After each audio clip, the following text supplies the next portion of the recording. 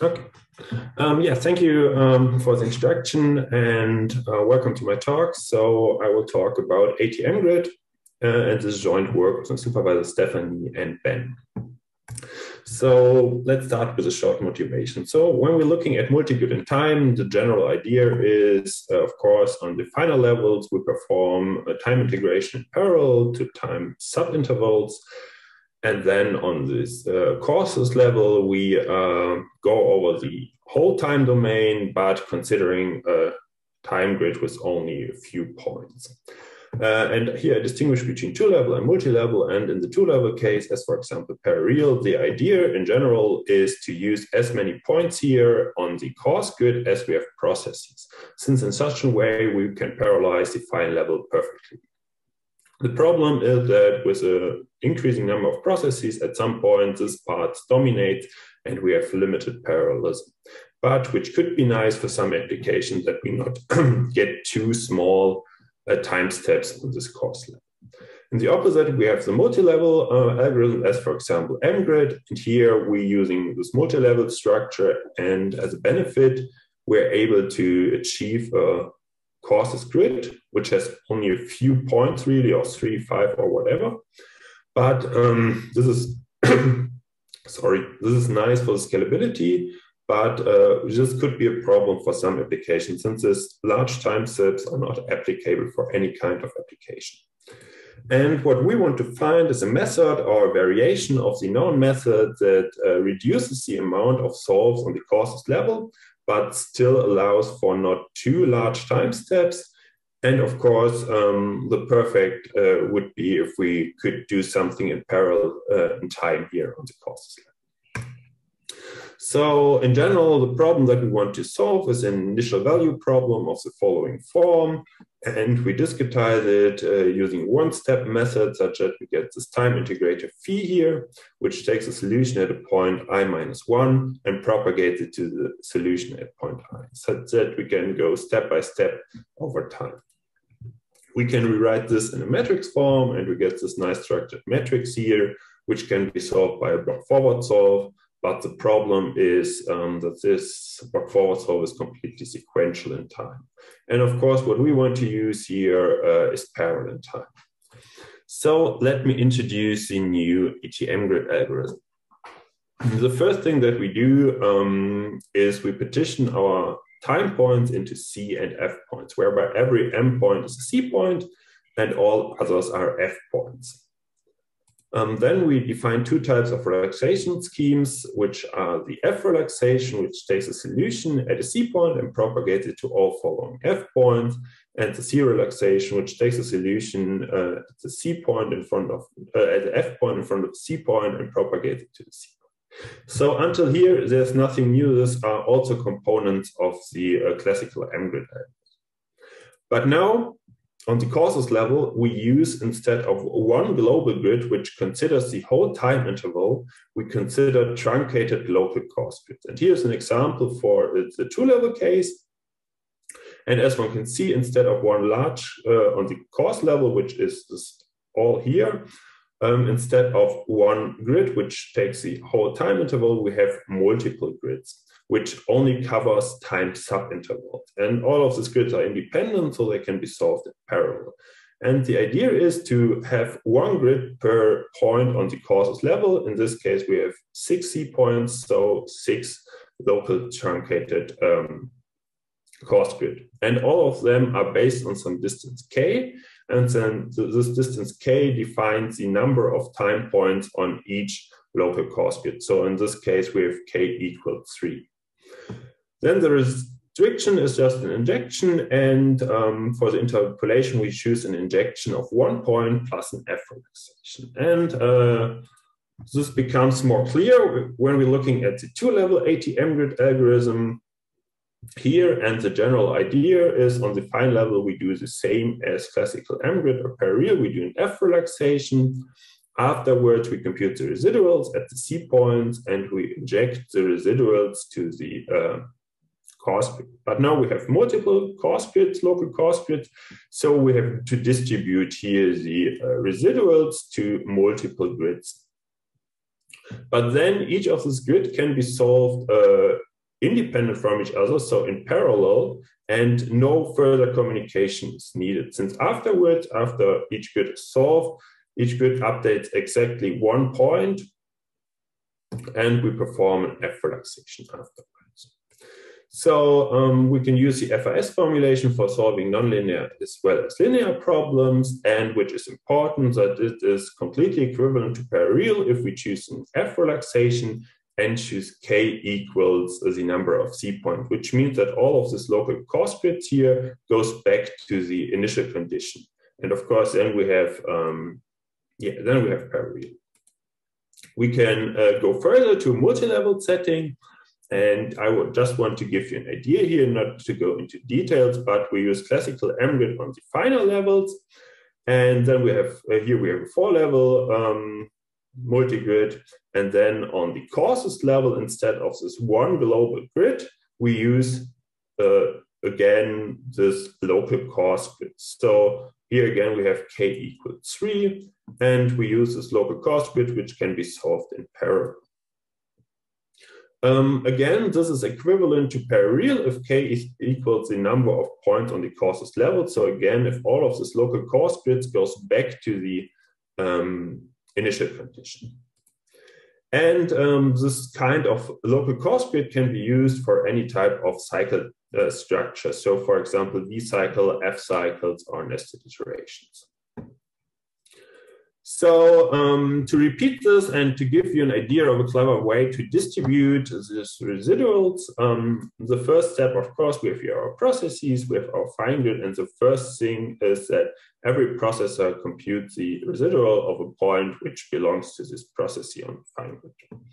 Afterwards, we can communicate in blocks of size K, and afterwards, some processes has already all the information that they need, and some don't.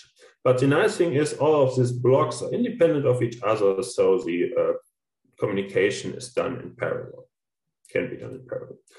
Afterwards, we have again a communication in blocks of size K, and afterwards each block has all, or each processor has all the information that it needs. And again, these blocks are completely independent of each other. So why is it working, or what is the idea behind it? So the idea is that the initial condition that our problem is based on has to be propagated over time. And we make use of that. We have an iterative algorithm, and the only initial condition comes from the left. So in the first iteration, the only really valid information is here. So only this 4 local cause grids have direct access to this initial condition. And all of the other might do something good, might not, but that is not so important.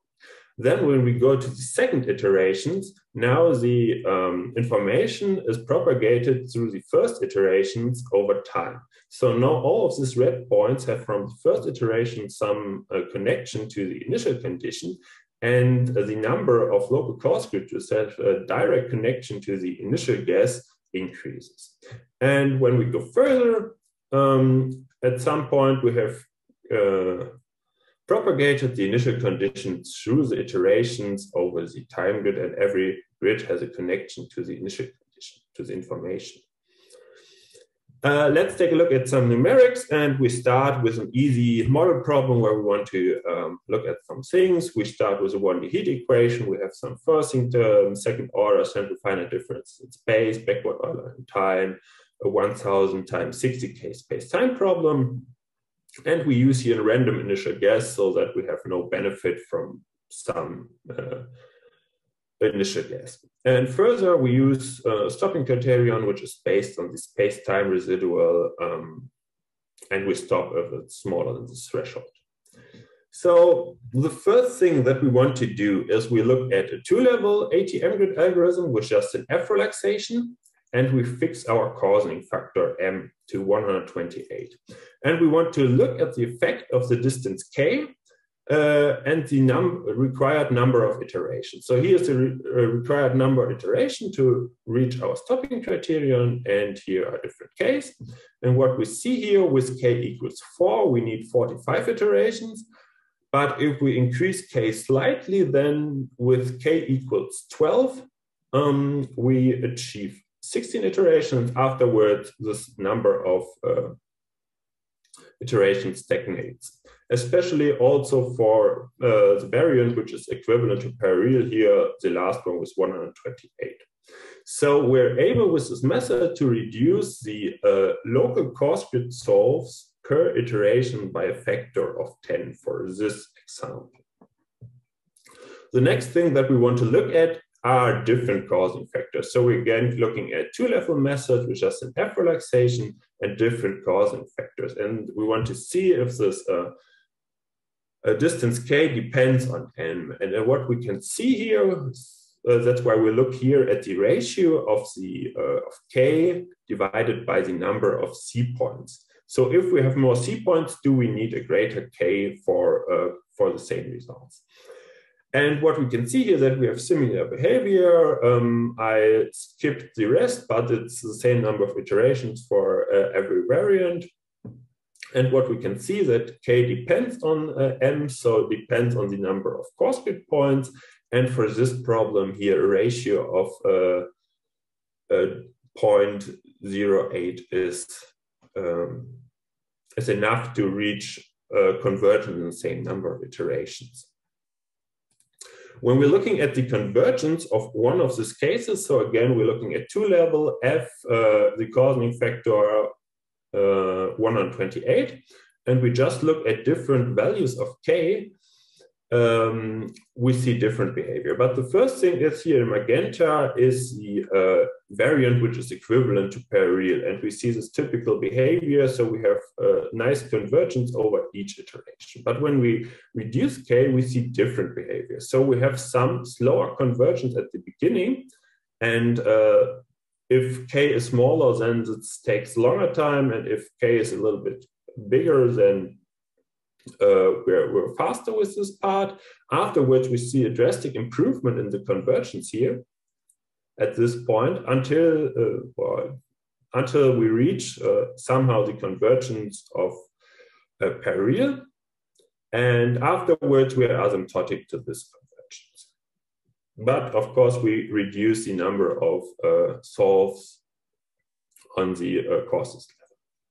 So let's take a look to a more challenging problem, and we start with a Gray-Scott problem here, which is a reaction diffusion problem of two components. We have some feed rate, we have some removal rate, and we're looking at spatial domain with some periodic boundary conditions. Further, we have some time interval, and we choose some initial value which plots or which places some blobs in the middle and something else elsewhere.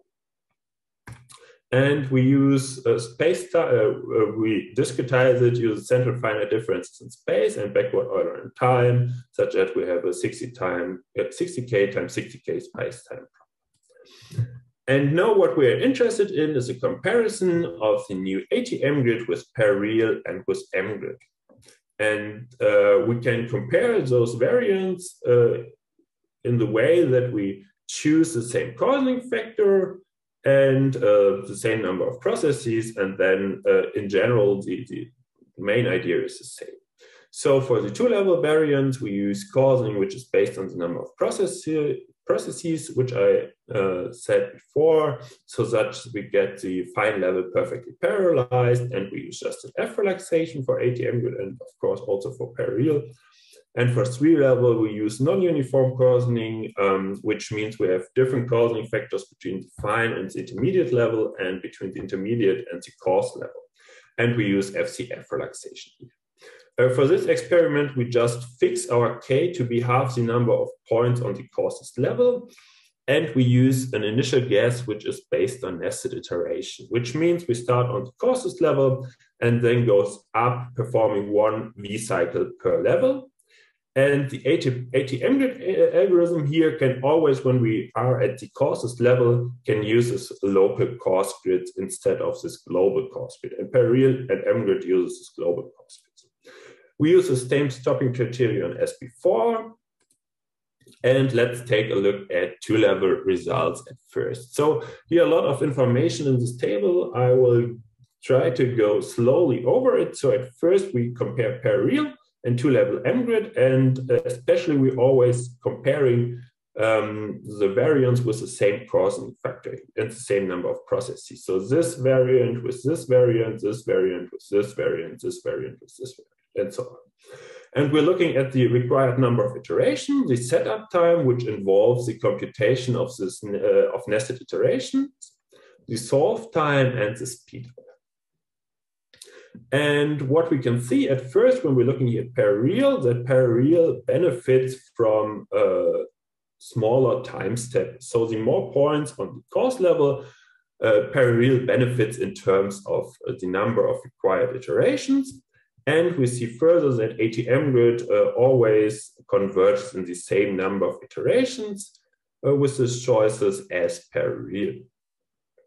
Further, we see the setup time again for per-real. This is a full cost grid solve, and here we have this local cost grids. And what we see at first, we double the number of points, but we do not double the runtime. This is since we have a nonlinear solve, and the bigger the runtime, the more time is spent in each solve. We see for two-level AT-MGRIT, we have about half the runtime as for per-real, since we halve the number of the sequential solves on the causes level. And also for the solve time, we see that two-level AT-MGRIT is always faster than per-real. And it's especially important for that part that we have many points on the causes level. So we use many processes, and our changes are only on the causes level. So as long as the fine level dominates, the cost of the fine level dominates, our speed up is not that big, but if the cost level at some points dominate, then we get a nice speed up compared to per-real. Let's go further to three-level MGRIT and AT-MGRIT, and here we fix our number of processes to 256, and we choose this non-uniform causing strategy, which means from the first from the fine to the intermediate level, it's 64, and afterwards 68, 4, and 2. Here we see again that, the number of iterations for the MGRIT algorithm does not depend so much on the points of the causes level. We have here one iteration less. But when we're looking at AT-MGRIT here, for the first three, we get convergence in the same number of iterations. And here we need one iteration more. Okay, so needs one iteration more, but here we miss the stopping criterion slightly. So a small increase here would increase the number of iterations. The setup time and the solve time, since we reduce the work on the cost level, is always smaller. And we see even here, if we need one iteration less, nevertheless, we have a speed up of 1.24.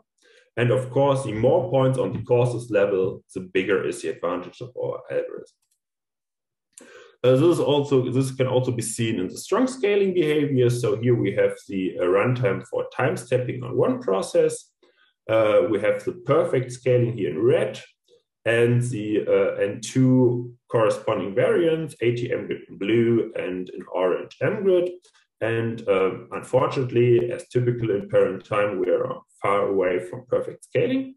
But what we can see here is that AT-MGRIT improves the strong scaling behavior, since it reduces the serial amount of work on the causes level.